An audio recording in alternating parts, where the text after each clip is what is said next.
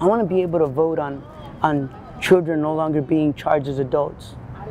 I want to be able to vote on not getting doubled and tripled on sentences that never held that amount of time to begin with.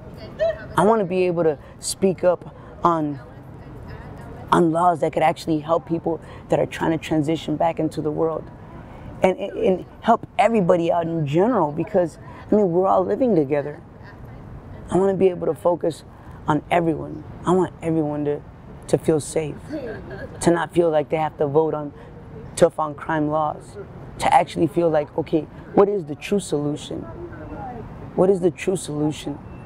I want to vote for rehabilitation.